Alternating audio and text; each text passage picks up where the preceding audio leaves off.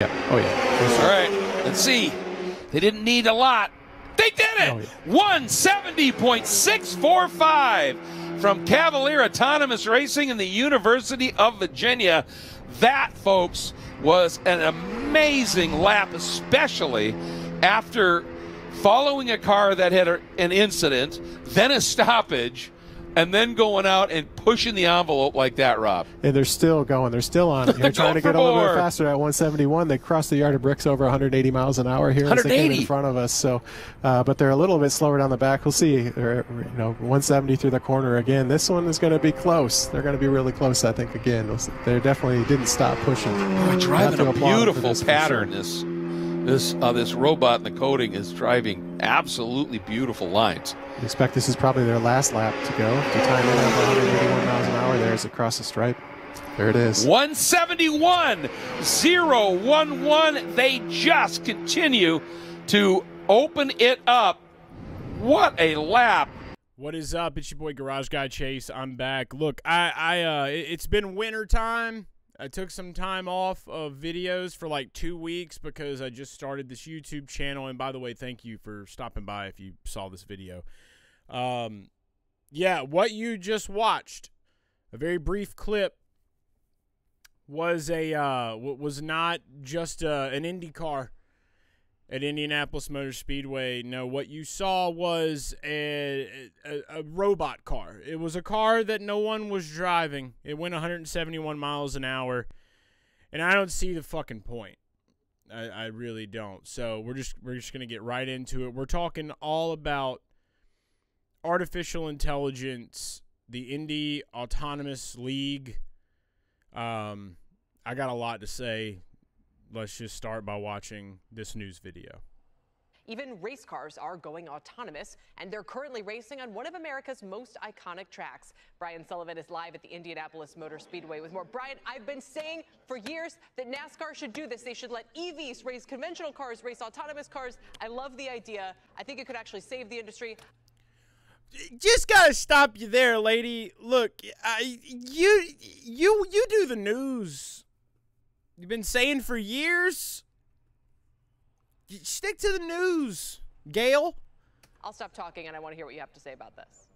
Well, listen, as a professional racer myself, I might disagree. I like being in the car, even if the accidents hurt worse. This is the Indy Autonomous Challenge. This is amazing. And even if you don't care about car racing, this is the future of cars, of driving. This is the future of science fairs. Of technology, and here's one of the cars. Okay, so Ted, you zoom in. Look at that. This is Caltech's car. Cal Berkeley was just out on the track. They broke. Yeah, this down is just a science fair. The car is kind of limping along here. 12 universities around the world competing for a $1 million prize. I know it's a market day. Look, this is just credits. On the car. You got this Luminar. is just semester Luminar credits. Makes the LiDAR, laser radar, Kelly, that helps us drive. What happens here with these cars? Anything that you've got in your own car, Kelly, seatbelts, rear view mirror, anti-lock brakes, all that was developed on the racetrack and then brought to Detroit and put in our cars. The same thing is going to happen here. All right, so I'm going to stop it right there before we continue watching this CNBC video. And I just want to say that, I have my opinions on artificial intelligence. I've been working with artificial intelligence technology now for probably going on a year and a half, in depth, about a year and a half now. Little fact that a lot of people may not know about me is that I have been heavily infatuated with artificial intelligence since I was a very young child. The only good thing that comes from this is what homeboy just said was, the technology that you see on the track is technology that will get implemented into cars. That's what this should be, and that's where it should stay. Okay? We don't need a world where there's just these race cars and college students are random people. Shit, by 2035, a hobo is going to be able to run an AI application agent. Let's not be, let's not get too science fiction here. There is a sense of reality to it if you understand computers. But the thought of this becoming a form of racing, legitimate racing, is what I'm going to kind of dive into once we finish this up. Thanks for letting me interrupt. This is a very natural video. I'm just letting it go. I'm not editing this at all. You're here with me in the International Chase Station right now. And this challenge on its third year now, 12 schools around the world competing for a $1 million prize, bragging rights, Kelly, and no doubt the PhDs that are standing behind us from UVA is here. Virginia Tech, where are you? UVA is here. The PhDs that are here making this work, no doubt, are going to be some of the women and men that create the technology that literally drive the future. These are the best of the best. So I think it would just be interesting, Brian. I know safety is an issue, but let's see a gasoline-powered car up against an EV, up against a Waymo. You know what I'm saying? Like, you could actually bring real competition and a real race back to these sports. Or you could just watch Le Mans. This is cool. Stay on me. The UC Berkeley car got running again. This is a real Indy car. Dallara chassis. Look, no driver. Look at that. Look at. There's no driver in there. This is not Kelly. This is not remote. I want to be clear. I know it had a problem. This is not remote control. There's not a human like controlling like a video game. This is literally the software, the AI brain left, drove around, had some kind of problem, but because the computer ain't talking to me, I don't know what it is. So this is not like some remote control video game. There's no remote control. This is a software program developed by the schools that drive. The bar is just the part of me that is just like an editing freak. Just I love the fact that they had the car coming by, and then you have Indy Autonomous Challenge, just completely covering up the car from where the angle of the camera is. I'm going to shut up now. Drive the car on its own. It's a great idea. CNBC going 180 miles an hour. We're going to be here all day, and I'll try to tweet out. I know it's of course whenever the more interesting story you have is, the market goes down. You just got to zeet it. You don't tweet it, you zeet it. All right, that's all I'm going to really show you from there. I feel like you guys get the gist of this situation. I feel like you understand the situation a little bit now. As a science fair project, like I was saying before, yeah, this is great. As a real form or replacement of racing, you're out of your fucking mind. Drivers have personalities. Drivers, human beings that push themselves to a limit of excellence that is barely achieved by the top 0.1% of human beings on Earth. That's why we watch this. Now, of course, I like to watch racing for the cars. I like to watch, you know, especially IndyCar. It's a sexy fucking car. I know everybody's ready for a new car. The Dallara is sexy as fuck. It is a good-looking car. We love it. There's a million reasons why you might watch racing. Watching a car drive itself around a track is not one of them. Now, somebody did put in a comment to me and said, if they get them going to, like, you know, like 260 plus, then I'm going to watch. I mean, fuck yeah. You get them going at speeds that are unsafe for humans right now, or that a lot of people deem unsafe. Yeah, I mean, you get them fucking hovering off the ground, dude. I'll watch it.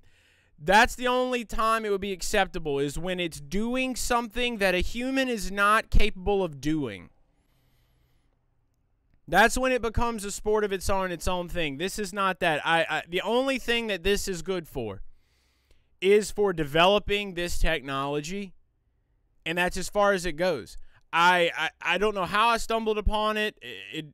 I'm glad I stumbled upon it, because I want to get more involved in things like this. I want to see a world where AI does get into racing deeper than it already is, and it's been here for a while. Even if you don't think AI has been in racing for a while, it's been in racing for a good long time now. Okay, data is a big deal. And I think a lot of us know that. I know a lot of the IndyCar fans that watch Speed Street, a lot of the IndyCar fans subscribe to this channel here. I know you guys are on top of your game, and you're on top of your shit when it comes to what the ins and outs are of this sport. You know, NASCAR fans that are out there, you may not know as much about this AI shit. I don't know what there is to say, but the one thing I do know is that a driver is meant to be in a race car. Find a way to make the AI work with the driver and the car. And you're going to get a style of racing that will genuinely change the world. And it is something that I want to be in pursuit of as well. This right here, I would like to attend it just mainly to meme. I would love to make some troll content at this event right here. I mean, this is technically a science fair. This is math club. This is arithmetic group 101.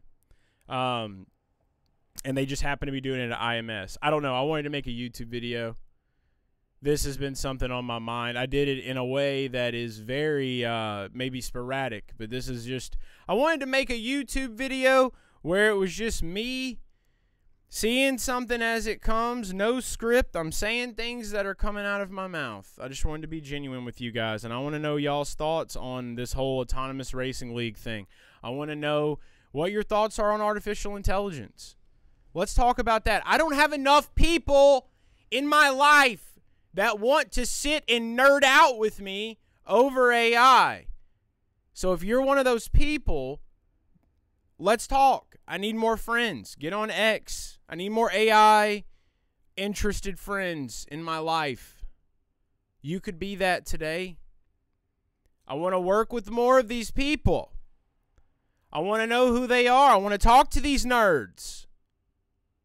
I want to learn. I want to learn what it took for them to achieve at this science fair that they're at right now, or they were 3 months ago.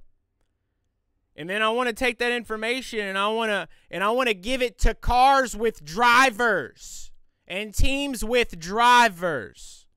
You will never, ever find a way to take drivers out of cars in racing. I'm sorry. The only way that will be accomplished is if you're able to make these son of a bitches go 350. Demolition derbies, honestly, that is what this is for. This should be demo derbies. I want to put artificial intelligence inside of demo derby cars and host futuristic demo derby Mad Max style events. Don't steal my idea. That's what I'm going to do with this technology. Get ready. I don't know. What are your thoughts? Those were mine. I love y'all. I'm ready for racing. I fucking miss it.